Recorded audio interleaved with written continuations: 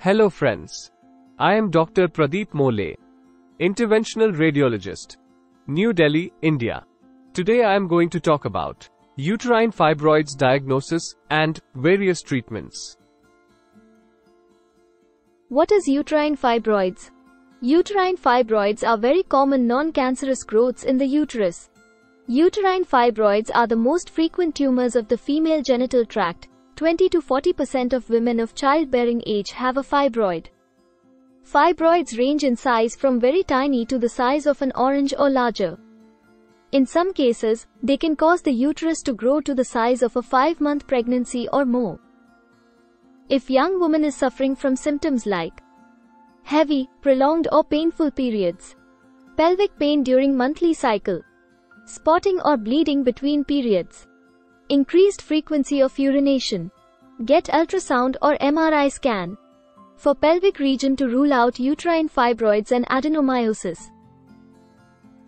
Fibroids are frequently diagnosed by pelvic examination, ultrasound scan, MRI scan.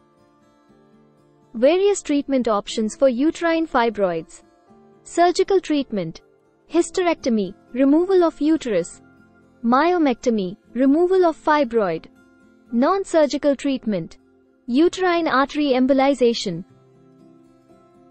In all type of fibroids, consider latest non-surgical treatment called uterine artery fibroid embolization. It is a non-surgical treatment alternative to myomectomy and hysterectomy. It need one night stay, no surgical scar in abdomen. It requires short anesthesia. No risk of blood loss or blood transfusion.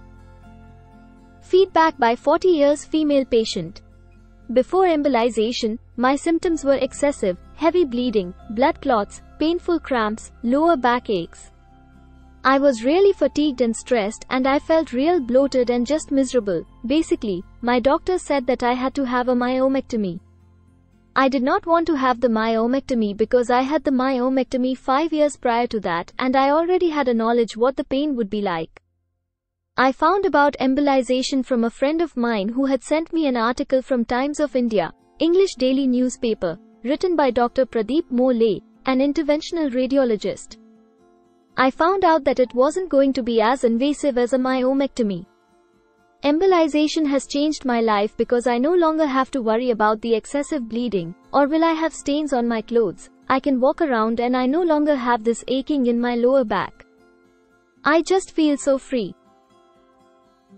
Thank you for watching. Subscribe the channel to watch more informative content. Upcoming video: how uterine artery embolization works.